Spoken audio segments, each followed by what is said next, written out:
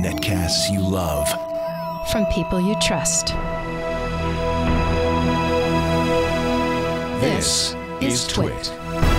We decided we'd let Iyaz, who's reviewed a lot of notebooks for us, Iyaz Akhtar from Know How and TNT, take a look at the latest Chromebook. This is the Acer C7. Acer C7 costs about $200, and it's one of those Chromebooks, so it's got Chrome OS on it, so you either love that or hate that right off the bat.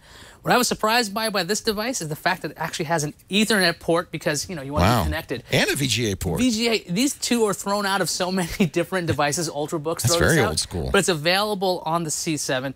HDMI out, which I didn't get to use because I don't know why I would. A couple of USB ports. We got one over there and two on this side.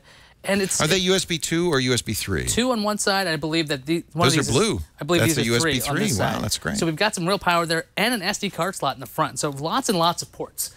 I really like that. The screen's 11.6 inches, and it's got a resolution of 1366 by 768, so it's nicely packed for a small screen. But again, you're limited to Chrome OS. And this device really, I gotta say, let me down because I was getting something like 4 hours of battery life out of this thing. It has a 2,500 milliamp hour battery, which I think your phone has that. And this thing's trying to power an 11.6 inch screen.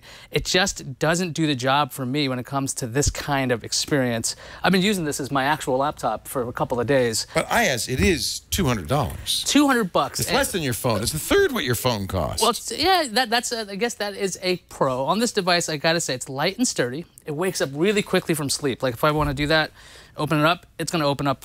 Well, it should be faster than that because it actually just went to sleep. I think you put it to sleep. I put it to sleep. I went too fast. Hang on, let me open it up again. and the there light it goes. Stays on. It goes right back. Is I really it an love Atom that. processor? I believe it's an Intel inside, so we've got that.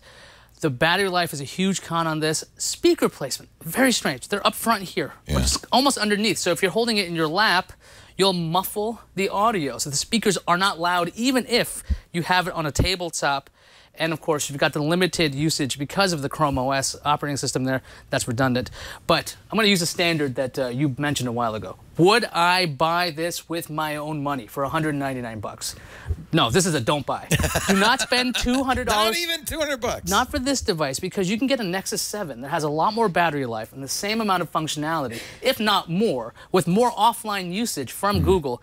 And this tiny 4-cell battery just doesn't cut it for $200. Now, I do think that it's aimed, particularly because of the Ethernet and the VGA, at a school environment, right? And if you had a classroom of 30 students, they're all at the desk, they're probably mostly plugged in.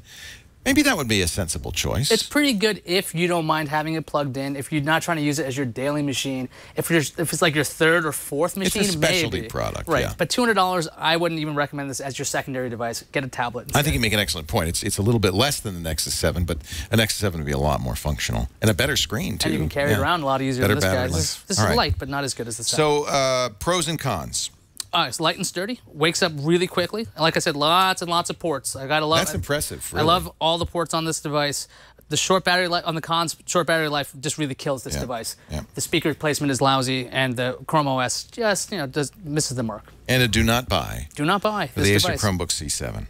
All right. Hey, thank you, Iyaz Akhtar. Watch him on TNT Monday through Friday, 10 a.m. Pacific, 1 p.m. Eastern Time. 1800 UTC for your daily dose of tech news. And, of course, every Thursday we do Know How. No Thursday, Know How today, this week because it's 4th of July. Independence Day. Next week, you're going to make me do the work. I'm going to do the work. We're going to do Lightroom 5. Are we, I believe we're actually making a book into an ebook. Oh, well, then never mind. I won't do any more work. Well, you can do that. We can discuss that later. I thought I was doing Lightroom 5. Really? Well, I heard it was not that. Carsten said you're going to do that. But you know what?